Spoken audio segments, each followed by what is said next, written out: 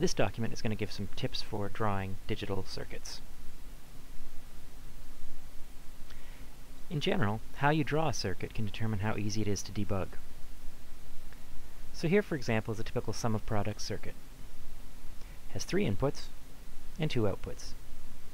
Each output is a sum, shown by the OR gate, of products, shown by the AND gates, of the inputs, and their inverses. So, we can start drawing the inputs at the top left and draw wires that go across the page, like this. For each input, we can add inverters, and again, add wires that go all across the page. So then to make a product term, we can drop down wires from each of these inputs into an AND gate. If we need inverses, then again, we can drop down from the inverses as well. A lot of products will contain some inputs and their inverses as well. So, keep doing this until you've created all of the required product terms. Once you've got all of the product terms, then you can add up the ones as necessary for each of the outputs. You can then go ahead and label each of the outputs. Keep doing that until you're done. Sometimes the same logical term shows up in the equation for multiple outputs. This makes drawing the circuit easier.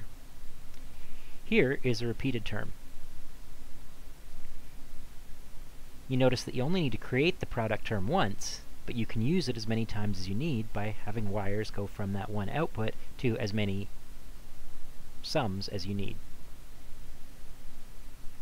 Occasionally, you'll need a certain number of inputs to a gate, but there isn't a gate in the library with that number of inputs. This isn't a problem if there is a gate that has more than that number of inputs. So for instance, here is an OR gate with 3 inputs. Suppose you only need 2. Well, if you tie one of those inputs to one of the other inputs, then you will have effectively a 2-input gate. So whether this gate is an AND or an OR, tying 2 inputs together will be the same as a single input, because when you AND something with itself, you get the same thing, and when you OR something with itself, you get the same thing.